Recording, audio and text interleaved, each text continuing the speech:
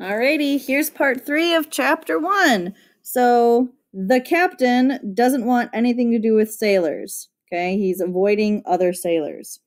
When a seaman or a sailor did put up at the Admiral Benbow, as now and then some did, making by the coast road for Bristol, he would look in at him through the curtained door before he entered the parlor. Parlor is basically a living room, and he was always sure to be silent as a mouse when any such was present. For me, at least, there was no secret about the matter, for I was, in a way, a sharer of his alarms, meaning of his fears. He had taken me aside one day and promised me a silver fourpenny on the first of every month if I would only keep my weather eye open for a seafaring man with one leg, and let him know the moment he appeared. Often enough, when the first of the month came round and I applied to him for my wage, he would only blow through his nose at me and stare me down. But before the week was out, he was sure to think better of it, bring me my fourpenny piece, and repeat his orders to look out for the seafaring man with one leg. Okay, so this guy is not only avoiding other sailors, he is paying Jim, a child, every month to basically spy for him for any guy with one leg. Okay? How that personage haunted my dreams, I need scarcely tell you, on stormy nights when the wind shook the four corners of the house. Because, mind you guys, they run the hotel, the inn, but that's also their home. Okay, so this is Jim's actual house with his family. So this guy is living in their house. That would be like your parents opening up your house for random people as they travel through town, kind of like an Airbnb. Okay, so that's basically what this is. And the surf roared along the cove and up the hills and cliffs. I would see him, the seafaring man with one leg, in 1,000 forms and 1,000 diabolical expressions.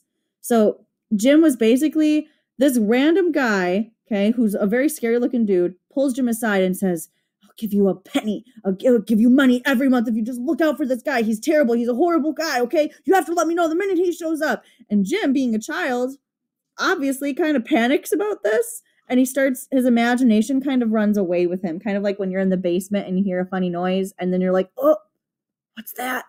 And you start imagining all these ridiculous things that it can possibly be, even though it's not. It's kind of like that. Now the leg would be cut off at the knee, now at the hip. Now he was a monstrous kind of creature who never had but the one leg, and that was in the middle of his body. To see him leap and run and pursue me over hedge and ditch was the worst of my nightmares. And altogether I paid pretty dear for my monthly fourpenny piece in the shape of these abominable, terrible fancies, meaning daydreams. But though I was so terrified by the idea of the seafaring man with one leg, I was far less afraid of the captain himself than anybody else who knew him. There were nights when he took a deal more rum and water than his head would carry, and he would then sometimes sit and sing his wicked old wild sea songs, minding nobody. But sometimes he would call for glasses round and force all the trembling company to listen to his stories or bear a chorus to his singing. Often I have heard the house shaking with yo-ho-ho and a bottle of rum, all the neighbors joining in for dear life with the fear of death upon them, and each singing louder than the other to avoid remark.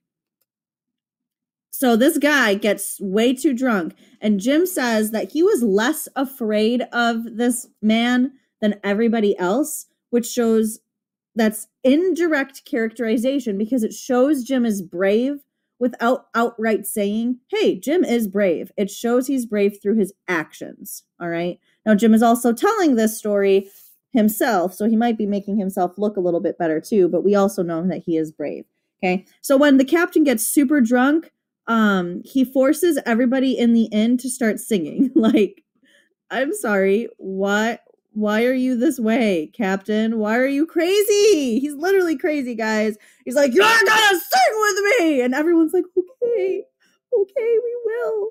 Okay, we will, we'll sing. For in these fits he was the most overriding companion ever known. He would slap his hand on the table for silence all around. He would fly up in a passion of anger at a question, or sometimes because none was put. And so he judged the company was not following his story, nor would he allow anyone to leave the inn till he had drunk himself sleepy and reeled off to bed. Okay, so this guy is not the best at all.